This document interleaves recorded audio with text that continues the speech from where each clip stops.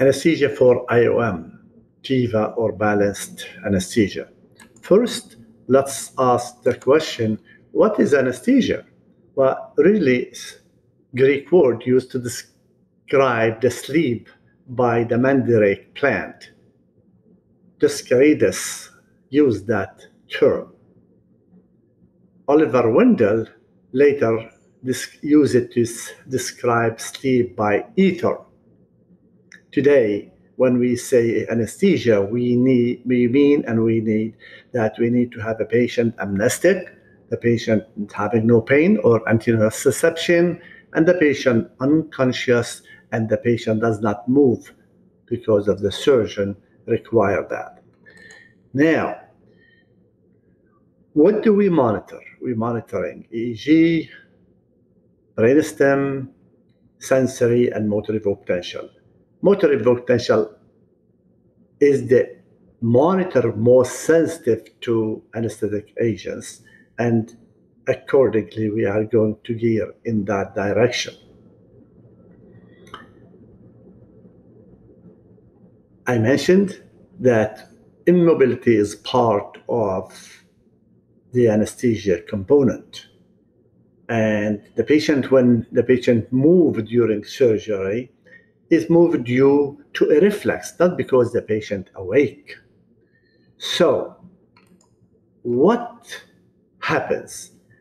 Stimulation occur in the periphery, go to the spinal cord, go to the muscle as a reflex. Patient sleep, doesn't know what's going on. What can we do to minimize or prevent that reflex from occurring? We could give muscle relaxant.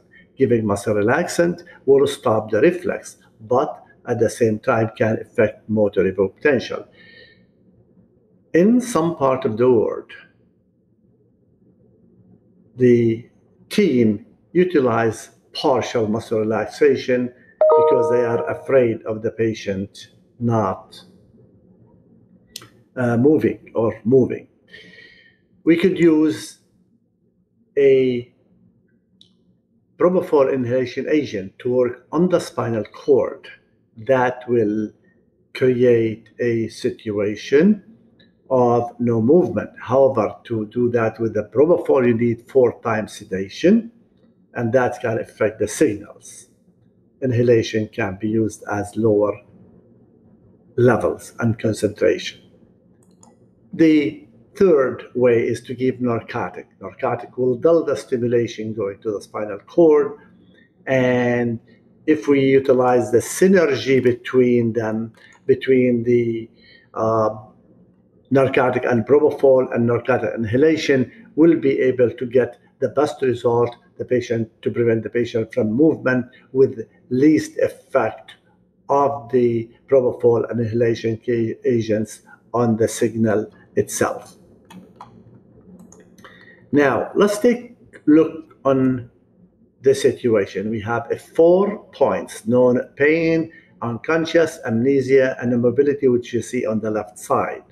And we see on the top receptors. There are multiple receptors, and each receptor works differently to produce one of these 4 components of anesthesia.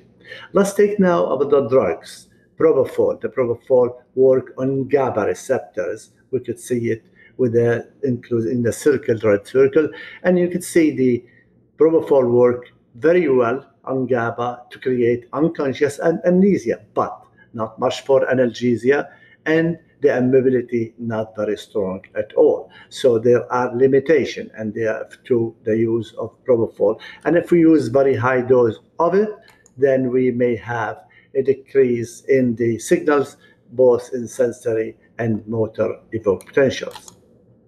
How about inhalations? The inhalation agents, they work on the GABA, similar to the propofol, and give us unconscious and amnesia, which both are very good, but not much analgesia, and they give us some immobility. However, the inhalation agent work on glycine receptors. Glycine receptors can give us a very strong immobility.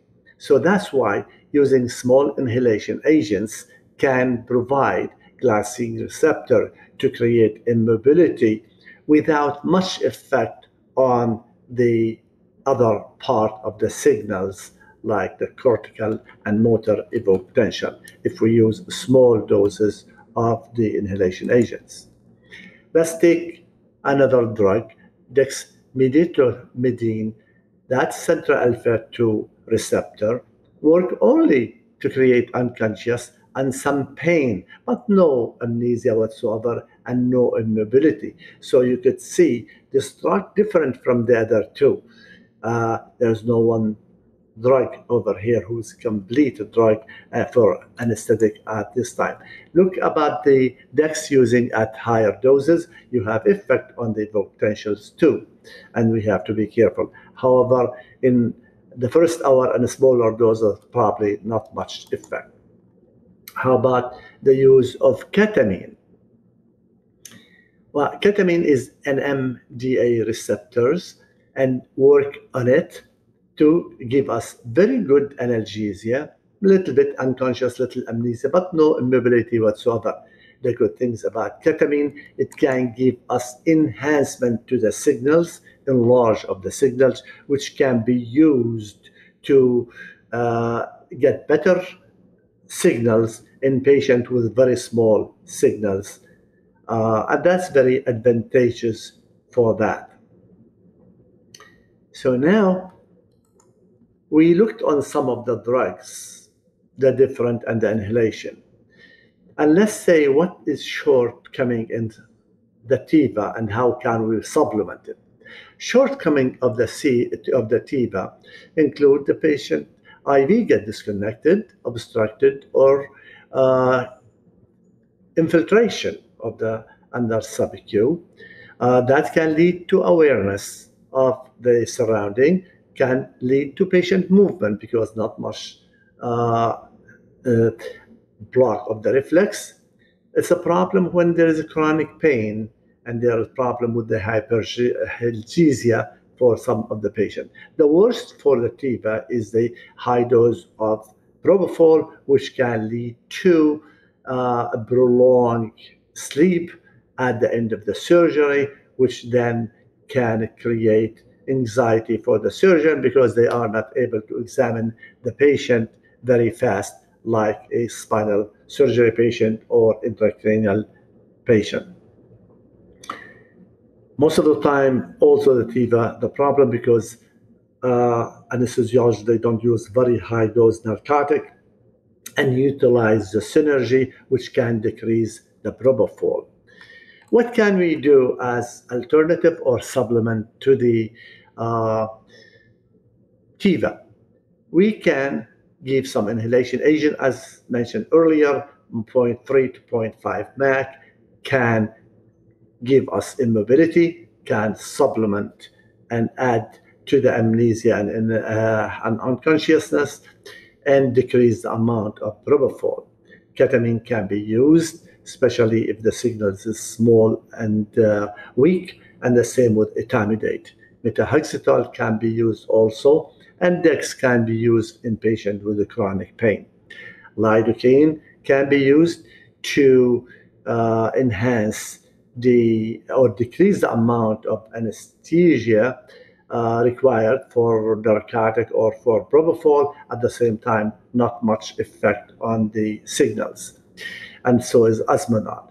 So as we could see that we should be selecting our drugs to work at different receptors, which can give us the best condition for anesthesia for the patient safely, and the best condition for the IOM without hurting the patient, and at the same time provide the best condition for the surgeon to provide the surgery. That should be our goal, and there is no one single suit fits all. We should be selecting to the cases. In pediatric, we may need only TIVA, and in very old patients may be the same, but we should be selective. Thank you very much for your listening.